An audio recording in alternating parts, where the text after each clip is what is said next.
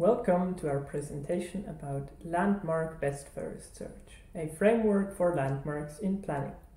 My name is Clemens Büchner and this is joint work with Thomas Keller. We assume you all know quite a bit about classical planning, so let's jump right into an example. This box here, it has 3 lights on top of it. They are all turned off at the moment and our goal is to turn them all on. We can do so using the 3 buttons that are available here. The first one requires that A is turned off and it will turn on A when pressed. The second one has a precondition that A is turned on already and it will turn on B. The third one requires that B is turned on and it will turn on Z, but at the same time turn off A. So how can we get all lights to be glowing? Well, it's not that hard. We just press the buttons in the order that I just explained them. So the first one adds A, second one adds B, the third one adds C, but at the same time turns off A, and then we turn on A again by pressing the first button.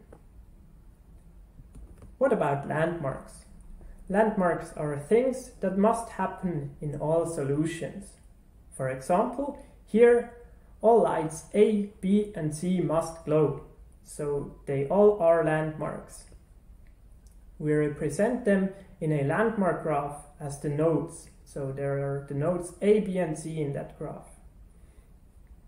Landmark orderings specify in which order that we can or should achieve these landmarks. For example, the second button tells us that we need to turn on A before we can turn on B, because A is a greedy necessary precondition for B. There are other ordering types, for example, reasonable orderings.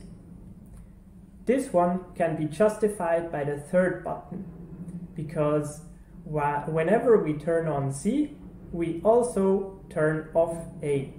So it would be reasonable to only turn on A after we have turned on C. We have seen though that this is not possible in this example. Still, the reasonable ordering is correct. Computing the landmark graph is only one of the components we have established in our landmark framework. The second, third and fourth, progressing, merging and extending the landmark graph, they all have to do with updating the information based on transitions between the different states during search. And the fifth one, exploring the state space, well, we usually do this using some kind of landmark heuristic in our context. The time of this talk is not enough to explain all of these components in detail. So what we do in the remainder of the talk is focusing on progressing the landmark graph. While the notion of this framework is new, there are algorithms using landmarks that already implemented, and some of them are really famous examples. For example, you might have heard of the LM-BFS algorithm. So how does the landmark progression work in the case of our example? Well, the progression is shown here. So we see for each of the states the current landmark graph. And it is really easy to understand. For example, when A is turned on, that landmark is accepted. So we remove the node A from the landmark graph. Similarly, in states S2 and S3, we remove B and C respectively. Now in state S3 we realize that A is turned off here. So it is added back as a landmark because it is one of the goal conditions. So wouldn't it be nice if we knew that A must be added also in states S1 and S2? And in fact, this information is actually already contained in the landmark graphs, in the landmark graphs in the form of the reasonable orderings. But the LM-BFS algorithm doesn't use that information. there is another example that uses it, and it is the famous llama planning system. So what are the differences between these two approaches? So they both have in common that they use the notion of required again landmarks. For example, as I've said before, goals that do not hold, and also greedy necessary preconditions of unaccepted landmarks, they are added back into the landmark graph to denote that we must add that landmark again later. And now only the llama planner, it does an additional thing, and this is not accepting landmarks that have unaccepted parents. This is exactly what we wanted to with the reasonable ordering. So what does this look like in the example? Well, in state 1, where A is turned on, the light A is turned on, we keep A as a node in the landmark graph because the node A has an unaccepted parent C here, and so we just keep it. This is exactly what we wanted. However, in the state S2, there occurs a problem, and this is that now also the node B has an unaccepted parent, and even though this is the only time that we turn on B, this landmark is also not accepted at this point.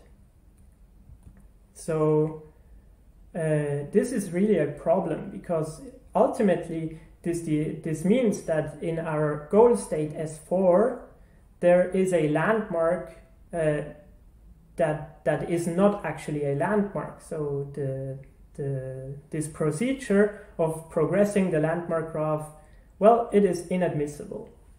And while this is not necessarily a problem for a satisficing planner like llama, it certainly can't be used in an optimal setting for optimal planning. Well, what is the underlying problem? The problem is that there is some sort of chain reaction of unaccepted landmarks. But we have identified a solution. Namely, we always accept the landmarks when they are first added. Instead of not accepting those with reasonable orderings, we just mark those as required again. So there's an additional sort of information that we gather here. And what does this mean in the example? Well, in the state S1, where A is already accepted but marked as required again, so it remains in the graph, but the ordering, the greedy necessary ordering that follows A, well, this is already satisfied basically, and therefore B does not have unaccepted parents anymore in this graph. And so if we transition to S2, then we can immediately accept B. And with this, we have solved all the problems that arose before. We call this progression strategy the admissible reasonable orders, or ARO for short. Now, with this progression, where the landmarks are always admissible, we can use this in a cost-optimal setting, and we have experimented with this by substituting the ARO progression instead of the LMA star progression that I have explained before. And what we can observe here is that the amount of expanded states with this strategy is lower, which is a good thing, of course. We always want to expand as few states as necessary.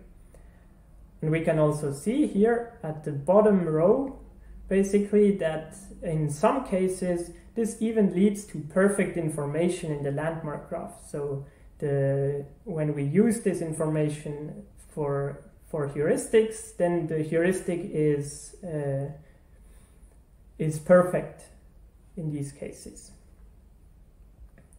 We have also substituted RO in the satisficing planner llama and have observed what happens there. Now, there it is not that easy to compare, for example, the number of expanded states or something like that. Instead, we focus on the plan quality here. And what this table shows us is that there were 103 instances where our RO method has found a cheaper plan, while Llama has only found a cheaper plan in 98 instances out of over 2,000. So the difference actually isn't that big. But this is not important to us. We mainly want to show here that there is also no negative effect of substituting our admissible approach to progressing the landmark graph. One more thing, Llama requires that the landmark graph is acyclic. This is because cycles in the landmark graph, they basically result in an infinite chain of unaccepted landmarks. So all the landmarks in the cycle would never be accepted. This is of course bad because we want to accept these landmarks, and with RO this is actually not a problem anymore. So we were wondering what happens if we don't turn off the cycles in the computation of the landmark graph. So what if we keep the cycles? And what we have found is that even more instances were found to have a cheaper plan than the original Llama implementation. So cycles introduce additional information that is valuable here. Now, what do we want you to take home from this talk? First of all, reasonable orderings, they have valuable information that we can and should use when using landmarks for heuristic search. However, the Llama progression is inadmissible. Luckily, we have shown that there is an admissible alternative which also performs well in both optimal and satisficing planning. Finally, there is a common misconception that cycles in landmark graphs are bad, but we show that this is not the case here. If you are interested in more about this topic of cycles in landmark graphs, please join our presentation at the main conferences, where we exploit cyclic dependencies in landmark heuristics. Thanks for your attention.